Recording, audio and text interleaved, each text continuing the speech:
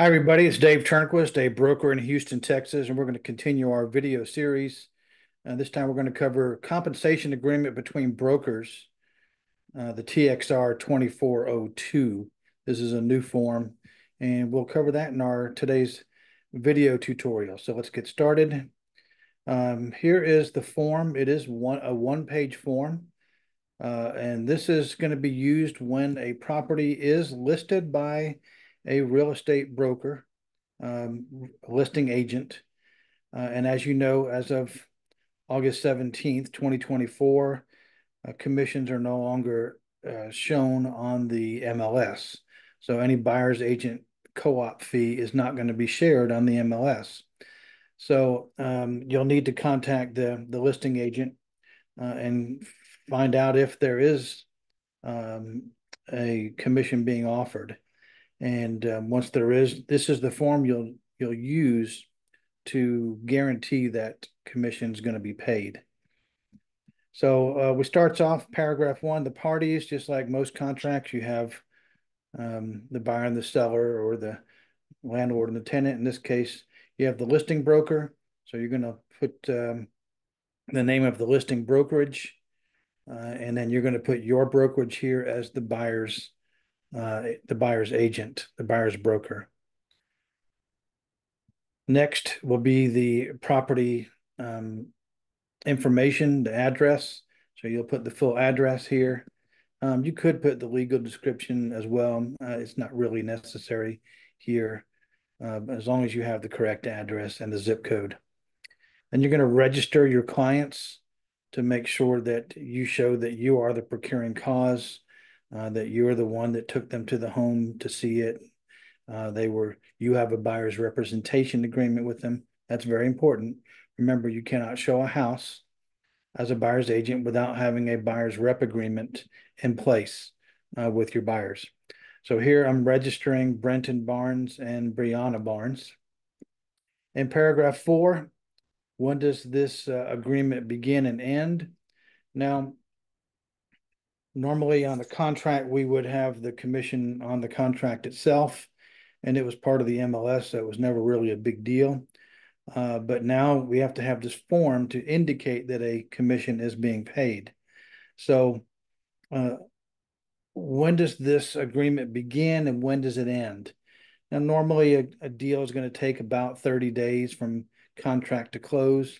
But you know as well as I do, sometimes things go wrong. The home gets damaged because of a flood, or a tree falls on it, or there's some issue with the loan, and we have a 2 or 3 week delay, or the seller needs a lease back, and or they're not ready to sell yet. Whatever the reason is, there could be a delay. So I would recommend you get at least 90 days on this term, if not longer. You can get it as long as you want, but I wouldn't feel comfortable with less, just in case something went wrong. So you need a beginning date and an ending date when this agreement to pay you a commission ends. Paragraph 5, cooperating broker fee. So this is where you're going to put what is the commission that they're offering.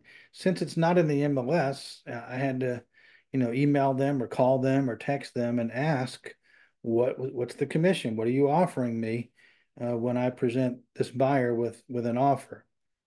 So it could be a percentage, as shown here. In this case, it's 2.5%, or it can be a flat fee. It could be, $2,500, $10,000, whatever it's going to be. But you got to pick one of those. And as I've mentioned in other videos, anytime you're not using a blank, it's best to put NA there, showing that it does not apply. Because when you leave a blank there, sometimes people think that something is supposed to be there, and they will say, oh, well, you forgot to do something. No, I didn't forget to do anything. There's not supposed to be anything there. So by putting NA in all the blanks that we're not using, it indicates that, that wasn't needed. Now, also keep in mind, normally we use this form for leases, but now we're using it for purchases as well. So if you're using it for a purchase, you're going to check 5A1. If you're using it for a lease, it's going to be 5A2. So 5A2 is for a lease. And in this example, it's NA. But if it were a lease and I was expecting a commission, let's say I asked for 50% of one full month's rent. In that case, instead of this NA, I would put 50% of one full month's rent. Or I could ask for a flat fee. In that case, I would ask, hey, what are you offering on a lease commission? This goes through when it's earned and payable.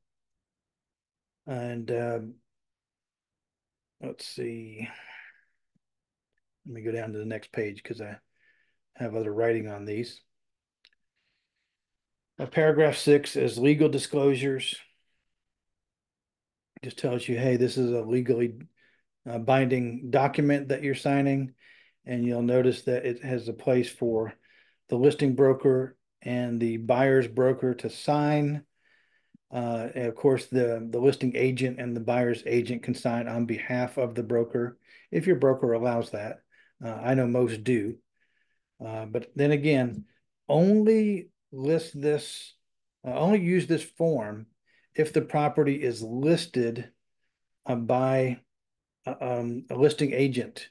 You would not use this if it's a for sale by owner because there's no compensation between brokers because there's only one broker involved.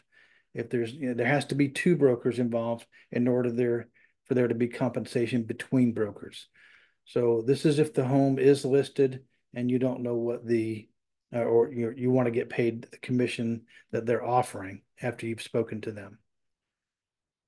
All right, so that's going to end our video today. Hope you got something out of that.